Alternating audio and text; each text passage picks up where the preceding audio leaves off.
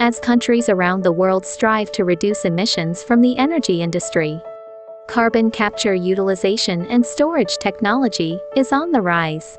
It is a collective term used to describe various methods of trapping carbon dioxide produced by burning fossil fuels, either storing it permanently or utilizing it.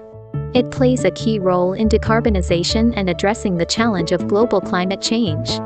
It's well known that fossil fuels like coal, oil and natural gas form the largest single source of global greenhouse gas emissions, largely due to the carbon dioxide produced.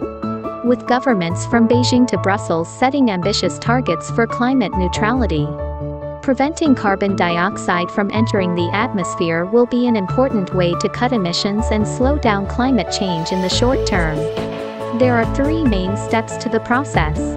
First, capturing the carbon dioxide by separating it from other gases produced by power plants, steel mills, refineries and other large-scale producers.